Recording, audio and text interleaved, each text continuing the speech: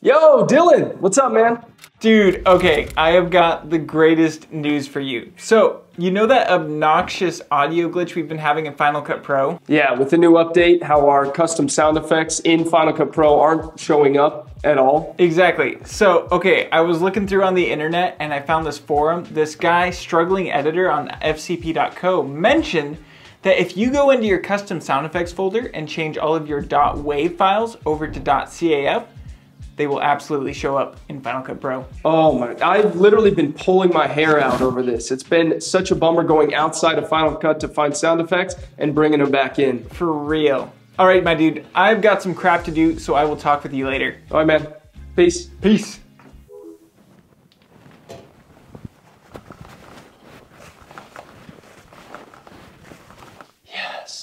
For those that are confused about what we meant by our sound effects in Final Cut Pro, basically there was a hack you could do in which you place your own sound effects into a specific Final Cut Pro folder and they would show up in your sound effects library in the software. This saves you a ton of time when adding sound effects and seriously can shave hours off of your workflow. Both the Final Cut Pro and I have videos on how to do this. I'll link those in the description. But both he and I have been devastated over the fact that the new update caused our added sound effects to go missing in Final Cut Pro. No matter what we did, they just wouldn't show up, and we tried just about everything. Dylan did a bit of digging, and thanks to an editor on fcp.co, the solution is this. Go to wherever you have your sound effects, sort your sound effects by kind, select all of the .wav files, right-click and hit rename, and for find, put .wav, and for replace, put .caf.